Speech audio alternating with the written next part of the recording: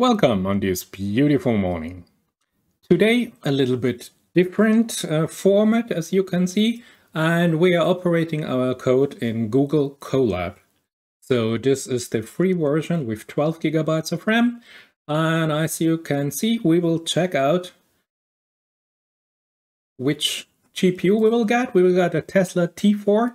We will run our standard software packages, UMap Learn, Sentence Transformer, our clustering algorithm, our NumPys, our Pandas, all our sklearn datasets, and of course we will load all the sentences from all the projects from the European Research Council that will end in the year 2021.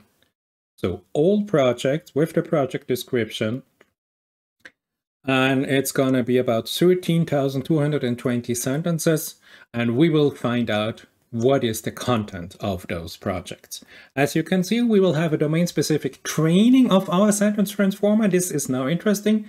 We will increase the performance. We will have a maximum sequence length of 128. We will have a batch size of 64. We will shuffle, of course, the data. And we will get a much better result if we do some fine-tuning of our data.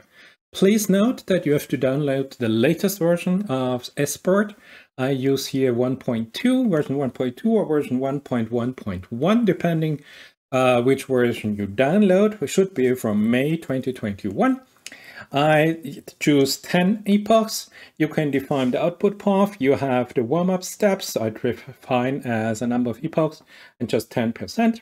The warm-up stance, we apply the fit algorithm, number of epochs, the weight decay, a warm-up linear scheduler. I have a learning rate of 3e minus 5. For my checkpoints, I have a total limit of just 1.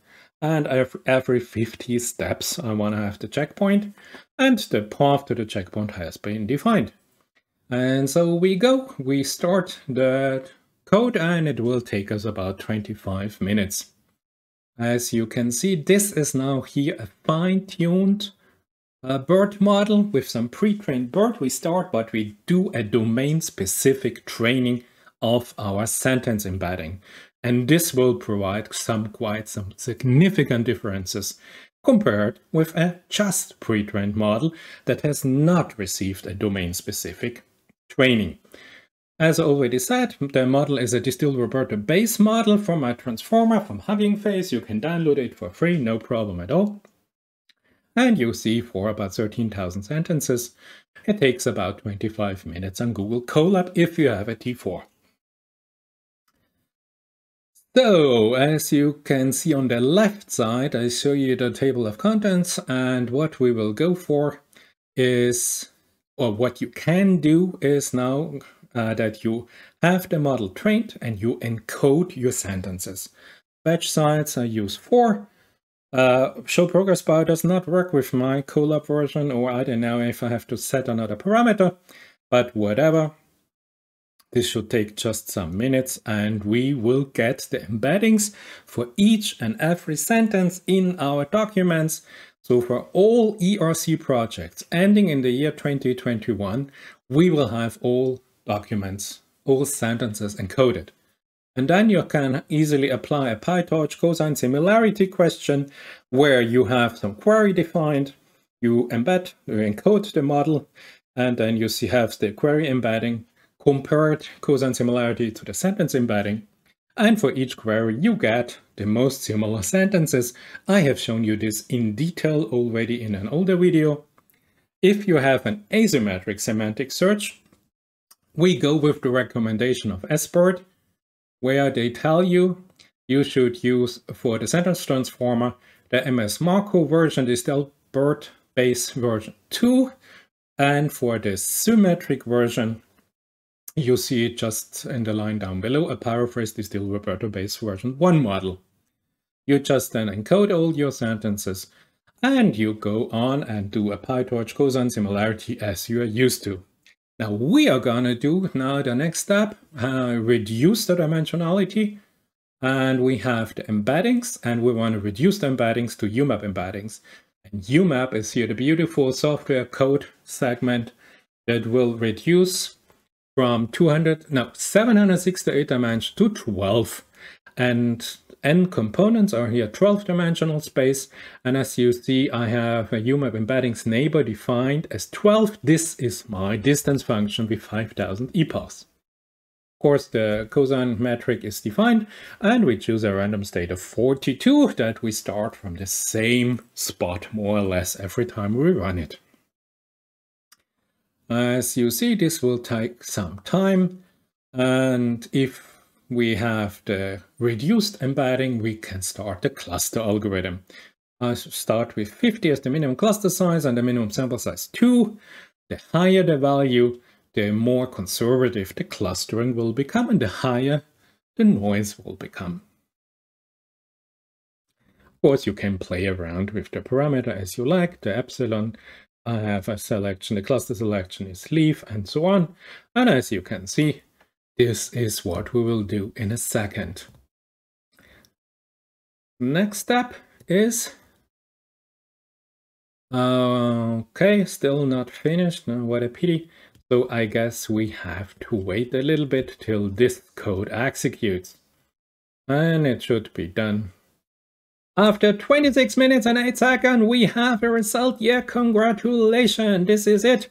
Now we can encode our sentences with this new model, but before we save our model, just to be on the safe side, and the embedding gonna take some time, should be about 1 or 2 minutes for 13,000 sentences. If you have a lot more sentences, of course, it's not a linear function. But come on, this should be done right now. 1, 2, and 3. Yeah, and if you want, you can use pickle and save your embedding with COLAB pickle. If you say protocol pickle.high as protocol, there should be no problems at all. This is the version that I use. These are the parameters I use, and I did not encounter any problems at all. After 21 seconds, it's done. We have now calculated the embeddings, and here we go. We define our distance function is 12 neighbors wide, and we start with UMAP that will bring us down from 768-dimensional topological space to a 12-dimensional topological space. And of course, this is gonna take some time. Minimum distance is 0, number of epochs is 5,000. You can play around with the parameters. No problem at all. So the computation now takes some time, and the result, of course, you can also do and say, let's save now this reduced embedding for each and every sentence, also with a pickle format file.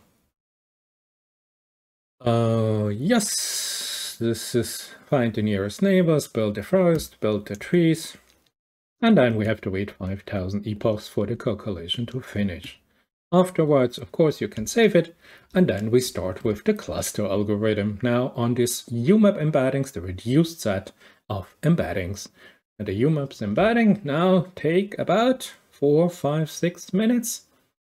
And when the calculation is done, I will be back with you. And here we are, 7 minutes, 12 seconds later, it is done. We have now a 12-dimensional embedding of each and every sentence. And we can now start with our clustering. I define here cluster size 50, minimum sample size 2, and we see that we get almost 60 clusters. That's a little bit too much for a demonstration purpose. So let's increase this value to 100. We should get about, 26 cluster. That's about fine. But, as you can see, cluster -1, you see 5,805 sentences of 13,000 sentences. Those sentences are regarded as noise. They are not assigned by the algorithm to any of the operative other clusters you see in the lines below. So be careful, this is noise, and you will lose the allocation of 5,805 sentences to the active cluster. So play around with the parameter and you will optimize this result. Just to be on the sure side, you can say cluster and you get all the different or the single parameters for all the algorithms within the cluster. Here you see my structure, but we go right to a 3-dimensional visualization. Of course, we have now to break down from 12 dimension to 3 dimension. We have here 4,500 epochs. The learning rate I set as 2 because we have quite high epochs, and of course it's gonna take some time, and afterwards we simply combine the sentences with the cluster labels. So for each and every sentence we have a cluster label that tells us in which cluster each sentence will live. Then you do a group by the topic and you run through the normal algorithms I showed you in my other videos. The top end wording of each cluster I want to see the top 12 wordings. And I said that I want to see the bigrams and the trigrams within each cluster. And more or less this is it. We give the algorithm some time to execute. And after 1 minute and 49 seconds, this is done and we can go on with our standard code you are already familiar with. We just ran through the code sequences because what we're interested in is a three-dimensional plotly visualization. You see here that there's a renderer for our figure. I've chosen COLAB. This works really well. And let's maybe reduce here the table of contents because I want to see here the graphic distribution. Each dot is a sentence. 13,000 sentences are now here represented. Also the noise. And you see here the thematic clustering is pretty good. Every area of our embedded space is presented with a color clustered. You can also deactivate noise. You can activate or deactivate single clusters within this plotted distribution. And if you are interested in a singular particular cluster, let's say body systems or quantum information, you can have here a look at this particular cluster. You see here all the top wordings within this cluster. You can activate quantum information, field theory, quantum field, and maybe another cluster. Let's see, no, this the two clusters I'm interested in. Yeah, quantum phenomena, condensed matter, quantum body. Yes, so we have here 3 clusters, and you see, as we expect from the topic, we know physics, field theory, quantum field theory, those clusters are heavily interlinked, and you see also in our cluster representation done by sentence transformers, we have an interlinked cluster structure exactly as we expected it to be. Now, if you choose different clusters and other clusters, let's say what I'm gonna choose, gene expression, DNA replication structure, you see it is also close by, but it is a different segment of our space. You can go on and then activate a single molecule, mass spectrometry questions, and of course those are close to the DNA replication, genome research. And you see here monetary policy and banking policy as the dark orange-green cluster is completely different allocation. It's really out of scope here. So this gives you a very nice understanding which areas are interlinked. For example, if you choose cancer or cancer research or dark matter, Higgs boson, you can have a look around what is the research going on, what research projects will deliver results in the year 2021, and you will find out what new knowledge will be available for you in the year 2021 coming out from ERC, European Research Council projects. Of course, you can export this interactive presentation. You just say plot, figure, file name, show link is false. I implemented the date here in my file name, and you get a beautiful HTML file. In COLAB, you just say download to your local drive or your local computer, and you got exactly this interactive presentation with the top wording of your clusters as an HTML file.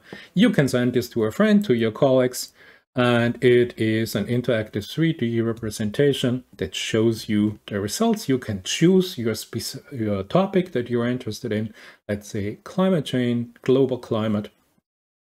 You see that it fills out our topological space quite nicely. You have a cluster string here defined, but the dots, they try to cross over the boundaries and also be within the other thematic clusters.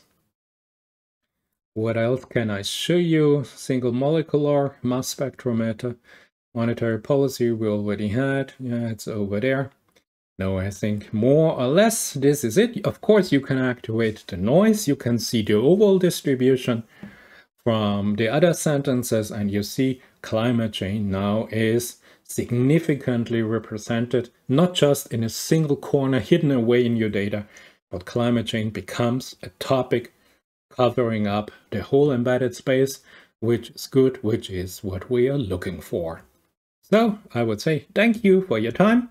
This was our presentation on why it's important to imply sentence embedding on the complex topological knowledge space of more than 13,000 sentences